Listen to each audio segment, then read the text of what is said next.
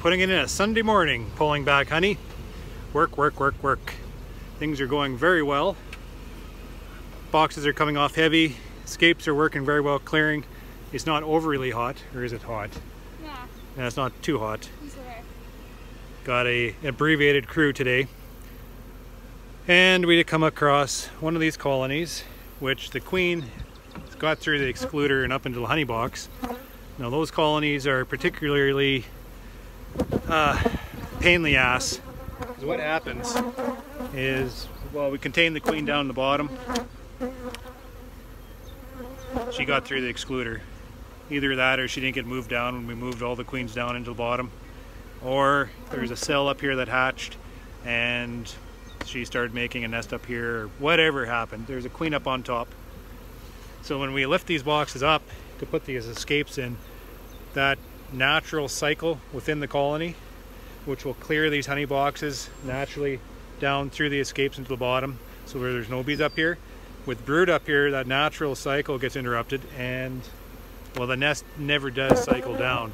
So then we have this big nest up at the top in the honey boxes, and we pull it back to the honey house, and it's a real pain in the ass. We got to clear them out there. More bees in the honey house, then we got to sort out brood and get them outside again and all this kind of stuff. We can't catch these girls a lot of the time in the yard because they hide. When we open up these tops, they all go down, they hide. Some of them are very obvious, like this one Carrie's working on. There's bees right to the top.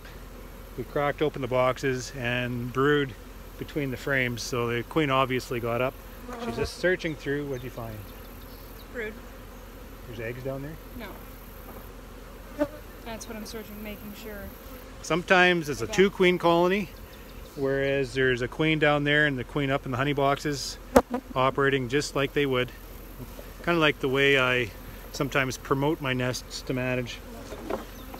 So there's brood down there, so that means she was down there within the last 3 weeks.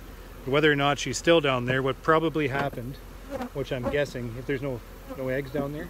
I'm not seeing eggs. So there's no eggs down there, so probably what happened was she slipped through the excluder. Either the excluder had an imperfection in it and she slipped through, or she was just a skinny ass queen. Excluder seems fine. Yeah, Carrie checked out the excluder. It seems fine, so we imagine it is a skinny ass queen. She squeezed her way through.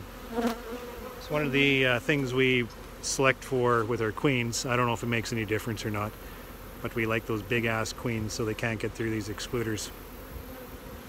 So Carrie's going to search through the nest and find the queen, move her down, move all the brood down, and we will shake the bees out of these honey boxes, load them on the truck, and then carry on after a shit ton of work.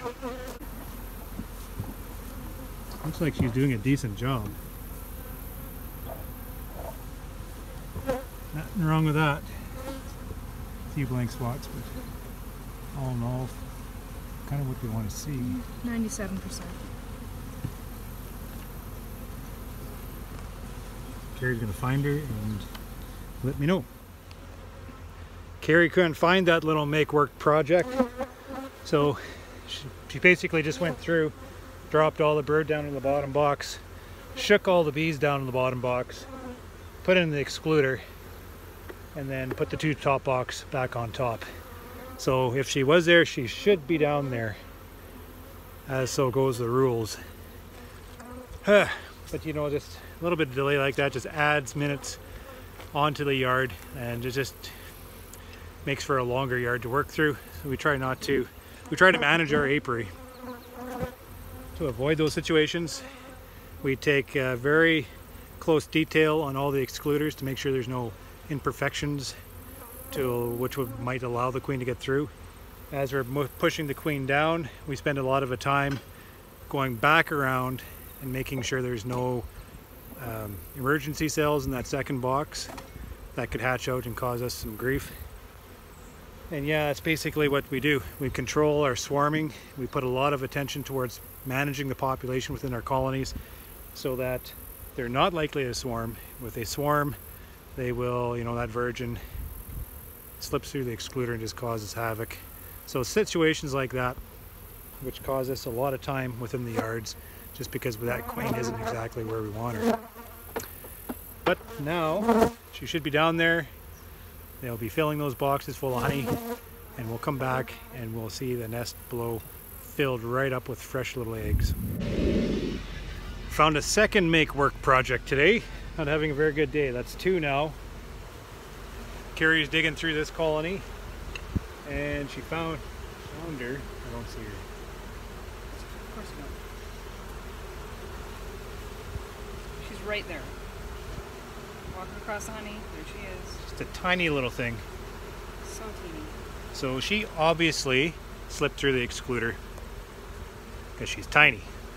What happened here is she has this all filled out with brood. So there's pressure in this nest. She's looking for space. She slips through the excluder and she just started laying up in the top box probably 3 days before we come through here. Yeah. Then we moved her up over top of 2 empty boxes, and those girls below went into queenless state and filled that bottom box with emergency cells. So then Carrie went through and killed all the cells down here. Now she's back down there now, right? Yeah. She's down there now. She's gonna live there hopefully.